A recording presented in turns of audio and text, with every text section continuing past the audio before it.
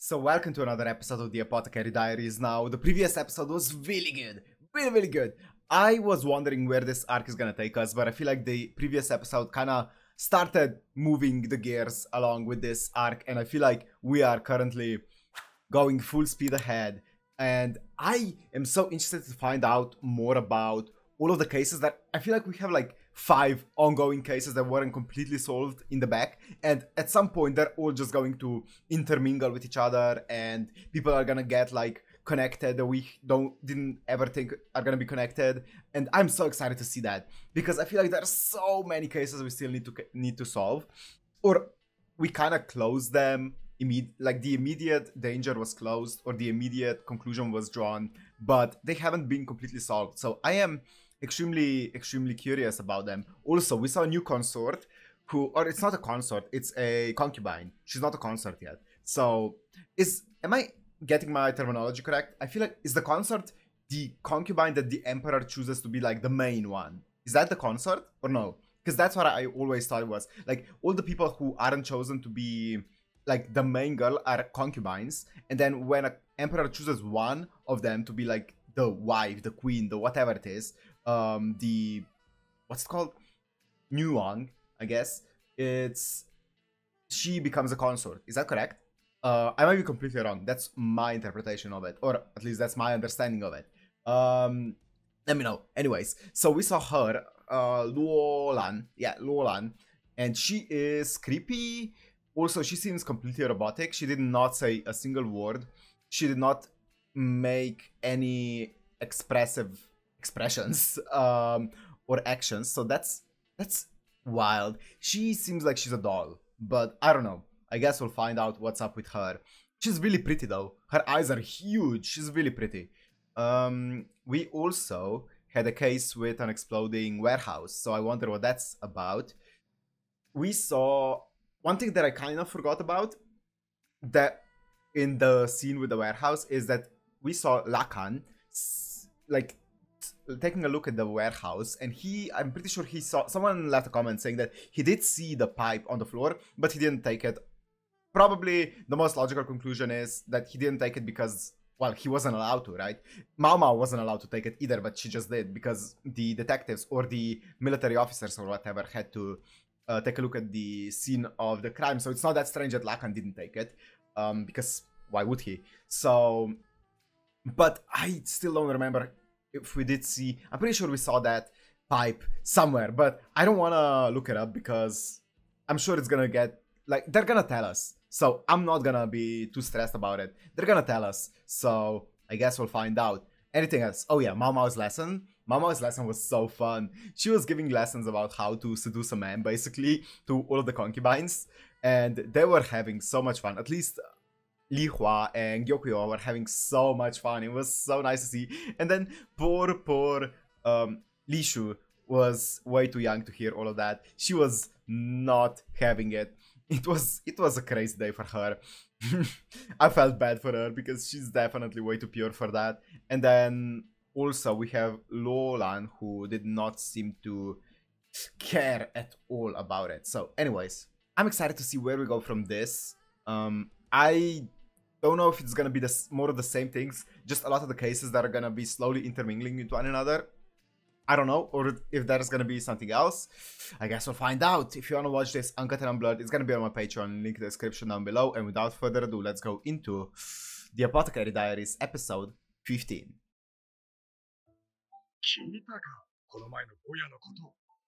Yep. それがどうも噂によると刑事が事件解決に I feel like we haven't solved it, but yeah. Here he is. 部屋付きの芸女だって。本当か。ジーニス様といえばこの前六召喚の妓女を見受けしたんだ。That's our Portasan. 知的で冷たい目つきの美女だとか。見た連中が騒いでたぞ。Lakan様。Yeah, Lakan, that's his name, yeah. その話詳しく教えてくれないか? I feel like I know that voice. Raw fish. Uh-oh, are we going to be seeing Li Shu? Oh no. Don't bother Li Shu, please. ちょっといいでしょうか。ガオシュン様、どうしたの I love how affectionate he is towards her. 見てシャマもらいたいものがあるのですが。古い事件の資料ですね。10年前の消火で、フグのナマスに当たって食中毒が起きた。 Fugu. フグの毒 No, no, no, that's dangerous. 今度、その手の料理屋に連れて行きますから。これがどうしたのですか Oh, she's fired up now. 私がこの事件について仕事で関わっていたことがありました。これとよく似た事件が最近起こったということで、元同僚に A 相談を受け colleague. たのです。 Lakan. 官僚がフグのナマスを食べて昏睡状態に陥っている。 I actually don't know how lethal pufferfish poison is. 申し訳ありません、ガオシュン様。 Is it それは私が lethal 聞いても lethal? よろしい Or is it just like 問 it's 題 gonna give you a bad stomachache? 自分の立場をわきまえていますか。つまり喋るなと。それに今さら毒の出てくるこの話を途中で切ってもいいのですか。 He knows her. どうぞ、お話の続きを。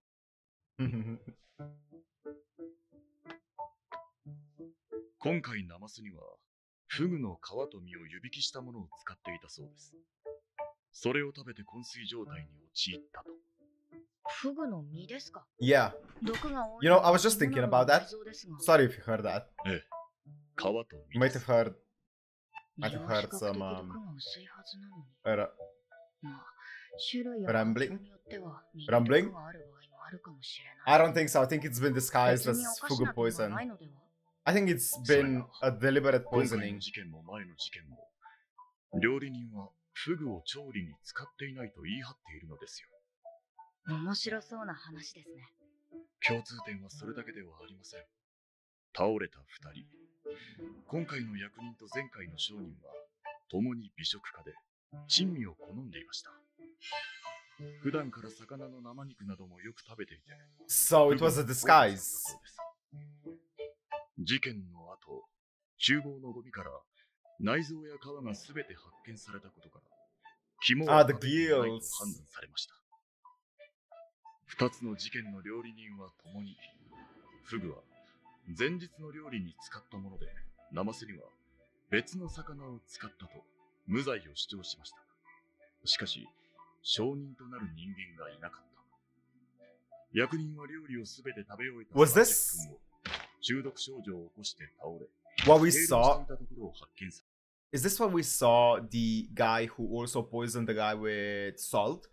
Was this the thing that happened? Because we only saw him for like one scene and then it cut away from it. I completely forgot about that scene. So was that what happened there? Was he the one that poisoned them? Maybe.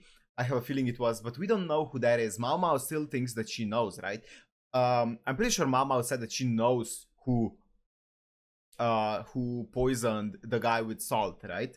I don't know who did it, but interesting. 案外しっかり調べてるんだな。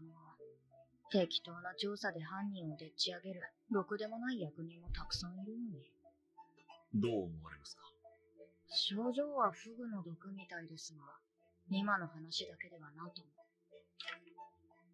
う。ガオシュン様、もう少し情報を集めてきてもらえますか。わかりました。調べておきます。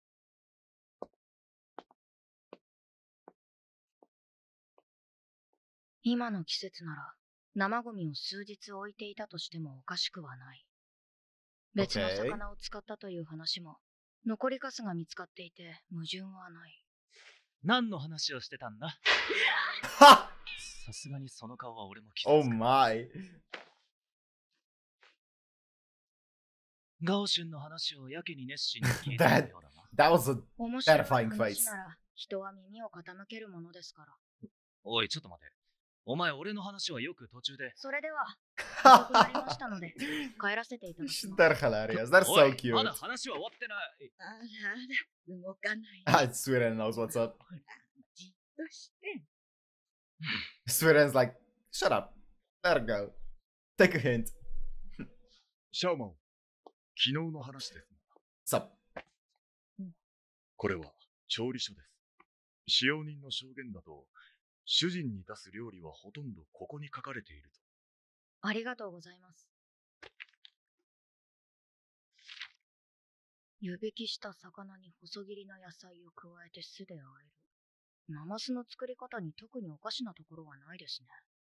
酢の配合は何種類か書かれていますが、材料は詳しく書かれていません。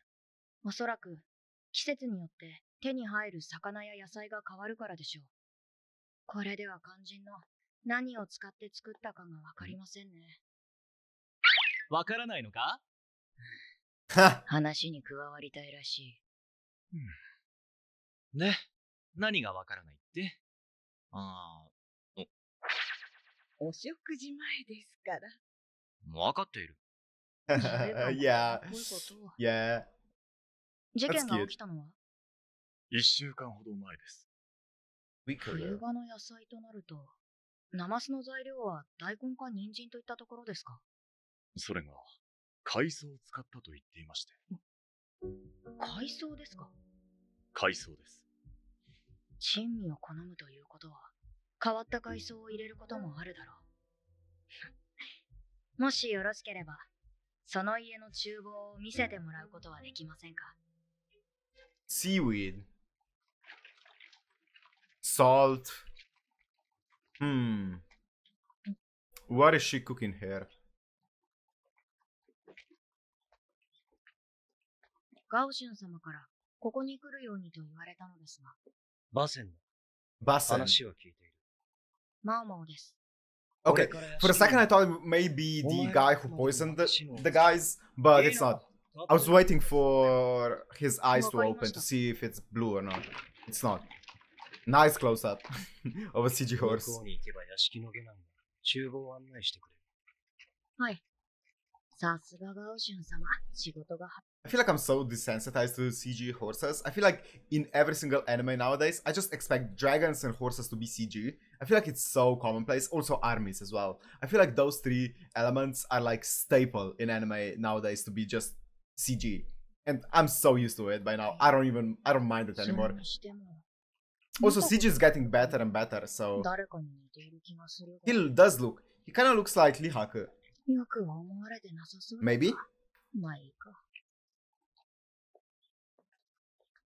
He looks like thinner Lihaku. こちらが厨房です。毒の一件以来使われておりません。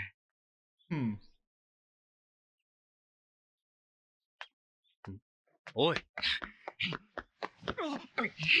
勝手に入るな！出て行け！何をしてる？こんな奴らを連れてきたのはお前か！ちゃんと奥方に確認は取っています。それにこれは仕事ですので。それは本当か？入ってもよろしいか？ Oh, I like this guy. それとも何か不都合で。Oh, I like him. 勝手にしろ。Yeah, get out. 誰ですか？ The chef? Oh, never mind. Masters. 旦那様が昏睡状態になって奥方様も疲労で寝込んでしまい、弟君が屋敷を取り仕切っていまして。そういうことですか。バセン様。ああ。Oh, I like him. 調理器具は料理人が洗ってしまったらしい。他には？Jar.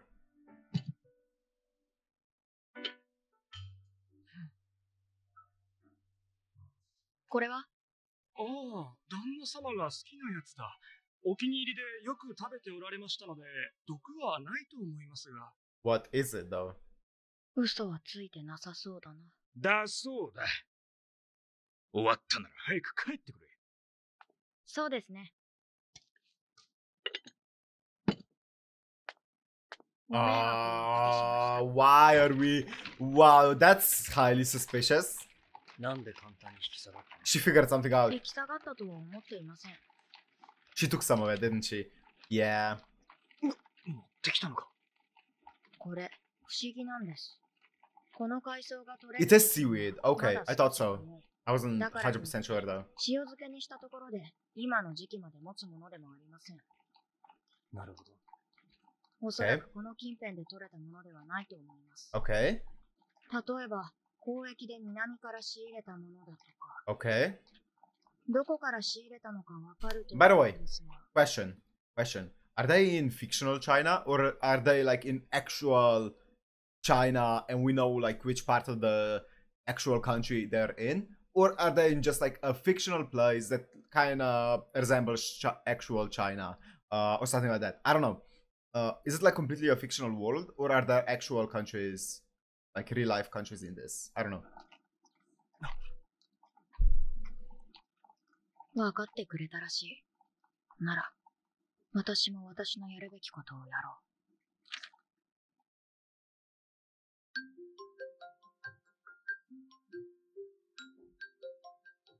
なんだこれは。う。屋敷から持ってきた海藻です。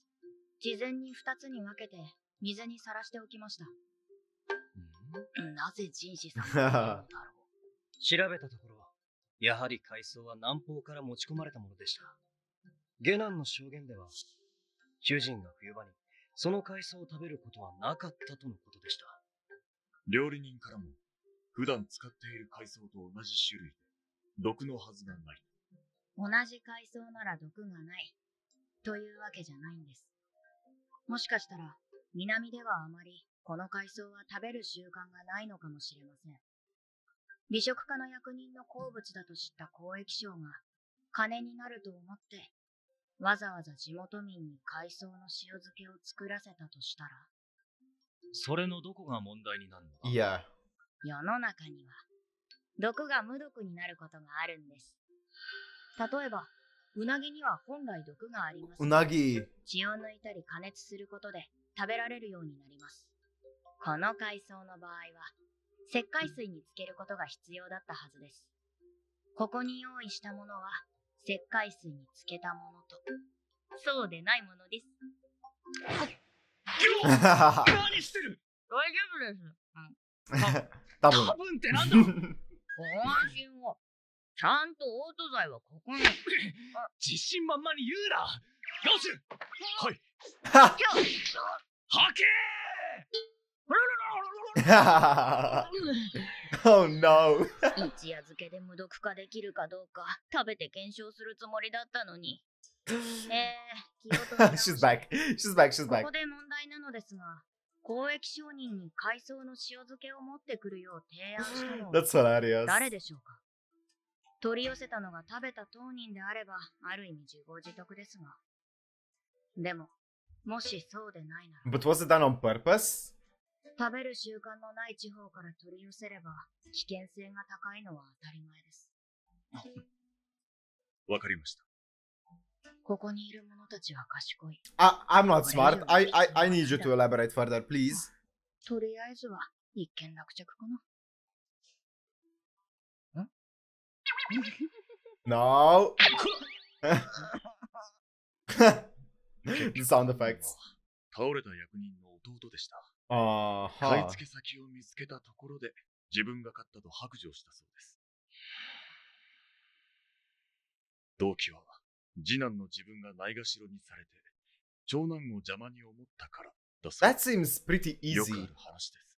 でも、そんな浅はかな理由で殺人を犯そうとした男が、どうやって海藻の毒を知ったんでしょう。酒場で横に座った客から偶然教わったそうです。偶然。ね That looked like the person who poisoned the other guys. え。結局、毒の残っている海藻は食べられなかったな。それにしても、何に使うの？あの干からびた虫から伸びた枯れ葉色のキノコ。役所にしようか、眼薬にしようか。Aoyuki. So good. Oh. おかえりなさいませ。おかえりなさい。 Oh no. ませ。 Oh no. He's gonna like that way too much. Oh. Maybe not. Yeah. 何事ですか？ She was too nice. 私のせいじゃない。 He kinda is. 疲れのようですね。 Yo, he needed to calm 仕 his, 事が溜まってるん he だ needed to calm himself ど down. うにも馬が合わない相手がいて意見が違ってしまうのだ。人士様にも苦手な方がいるのですね。 Really? You're the problem, 相手 Maomao. は頭の切れる軍部の高官だ。 Oh, never mind, he's not talking about 家 Maomao. 柄は良いのに、40を過ぎて再退もせず、 Lihaku? 老いの養子に Or not ついて Lihaku, 家の管理を任せて Lakan? いる有名な変人だ。 Lakan, I'm 40 guessing. を過ぎた軍部の高官で変人。興味のあるものといえばもっぱら、ごと Go, Shogi, and rumors. 難癖をつけては突撃してきて、案件の判を押すのを先延ばしにしてくる。どうも標的にされたらしい。このところ、毎日執務室に。 What's up, Maomao? よし、忘れよう。 Wait, 思い why? 出してもろくなことにならない。 What's up? I need to see inside your head. しかし、まあ。 You're way smarter than I am. I need you いつも to の explain 嫌な stuff. 予感は当たる。 Yeah. 案件はもう通ったはずです Yeah, が it is Lakan. 冬に花見は難しい。ならばこちらでと思いましてな。この男の名はラカン。軍師をやっている。どうやら突っかかってくる理由は、六将官に縁のあるマオモを下女にしたことにあるらしい。 Mm-hmm. そういえ And ば、 so? 六将官に昔馴染みがいましてね。 The grandma? 意外な話だ。色事など全く興味ないのかと思っていたが、どんな妓女ですか？ふん。つい聞いてしまった。いい妓女でしたよ。碁と将棋が得 Was 意で、将棋では勝てるが、碁では負けてばかりだった。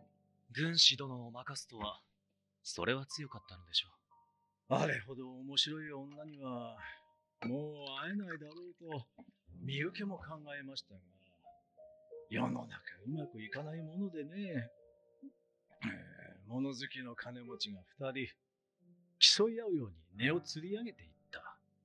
それは。時に妓女の身請け金は、利休が一つ立つほどの額になると。 Wow. 可愛いものの妓女でしてね。しかしそんな話をして。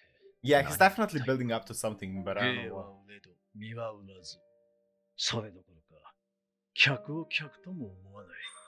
客に茶を継ぐときも、 Maomao's mom! に施しを与えるような尊大な目で見ておりました。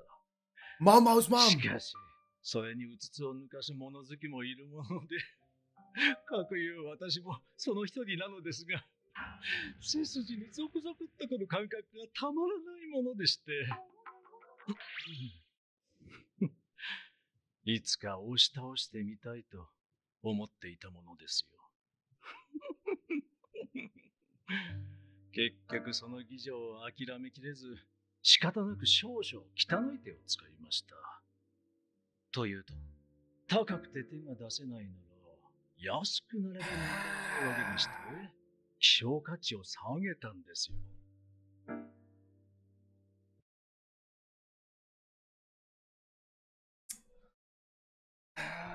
I really thought I was gonna like this guy. That's disgusting. That's disgusting. That's disgusting, man. Oh. No, man. Why? I thought I was gonna like him. I thought he was gonna be like the funny, like sick, tired of your shit type of old man who's just really good at strategizing, but he doesn't want anything to do with, like, he just doesn't give a fuck. I thought that's what he was gonna be. Fuck this guy, man. That's どんな方法か知りたいですか？ここまで来てもったいぶるのですか？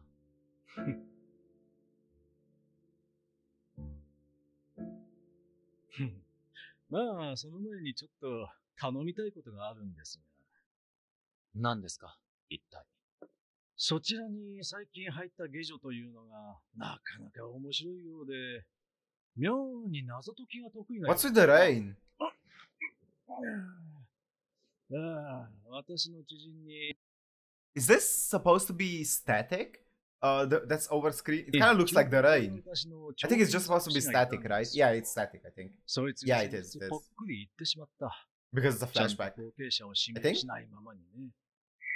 Yeah, 奴 it には is. 三 This 人 is の this. 子 It's 供がい static. て弟子にしていたんですが、秘伝といえる技術を伝えぬまま言ってしまったので。 Sorry, I missed this entire そ thing. いつが先日、宮廷 I was acquainted with a metal worker who was the palace purveyor. そいつが先日、ぽっ Asked く the り word 言 a few ってし days まった。ちゃんと後継者を指名しないままにね。 Okay. 奴には3人の子供がいて、弟子にしていたんですが、秘伝といえる技術を伝えぬまま行ってしまったのが。Okay. Kung Fu Panda, きっと okay. 彼の思わせぶりな遺言が何かの手がかりだと思うんです。それが引っかかっていてね。It's gonna be empty, man. I've seen that before. 何が言いたいのでしょうか。いや、何大したことではない。その秘伝の技術を知る術がないかと思ったまでです。例えば、頭の回るそちらの下女が調べてくれ。Fuck you, guy. Don't you dare step in the periphery of Maomao's vision, man. とりあえず、話だけでも聞かせてもらえないでしょうか。You're disgusting.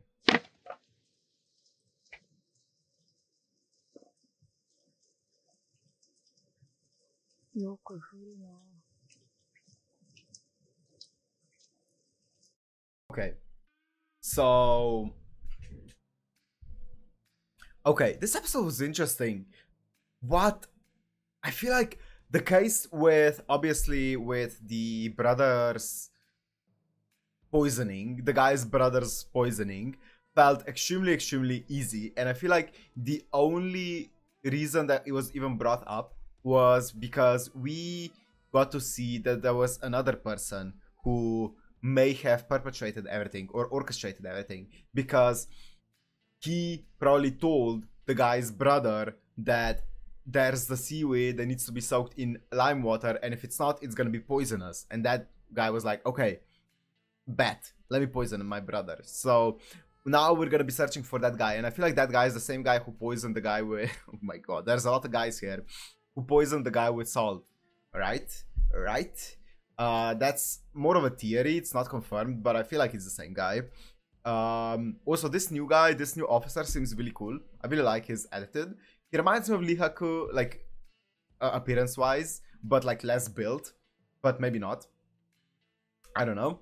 Lakan is disgusting.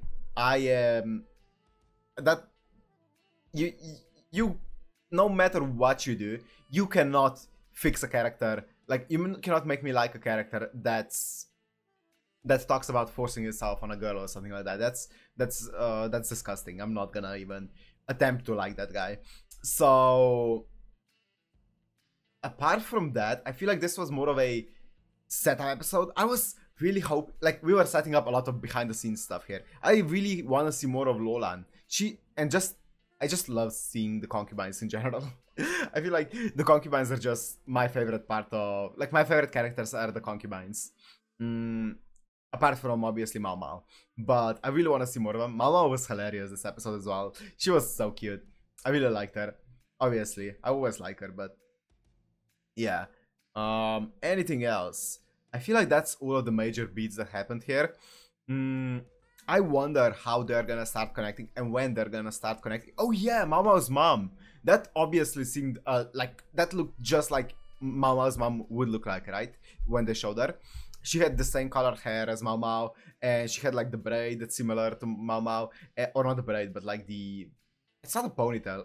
I guess it's a braid. I don't know what it's called, but she had that. And also she worked at the courthouse, so the same courthouse. So, and she said, or Lakan said, that she was offering services or she was offering her skills instead of her body, which kind of seems similar to Maomao. And also that would explain why Lakan is so interested in Maomao, right? I feel like that would be the case. I don't know though. We don't know much about Maomao's actual parents. I'm still pretty certain that Loman is not her actual dad, but obviously it's not been confirmed either. Anyways, I guess that's gonna be all for today. If you guys enjoyed, make sure to like, comment, subscribe, and I'll see you in the next one. Peace.